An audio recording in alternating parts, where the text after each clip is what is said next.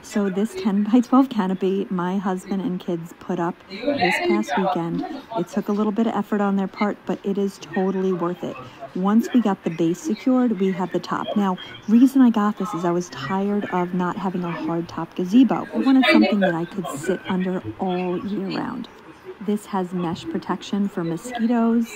It has these overlapping panels that are perfectly numbered and organized so you know where to slide them. We are going to put a heater on the top. You can also put a fan or lights, but the rain gutter on here is the main reason I definitely wanted to get this. Two layers of fabric. One of them is mesh for mosquitoes, and the other one is solid, which you can also pull apart and keep you warm at night. If you're looking for a hard top gazebo, I really recommend this one.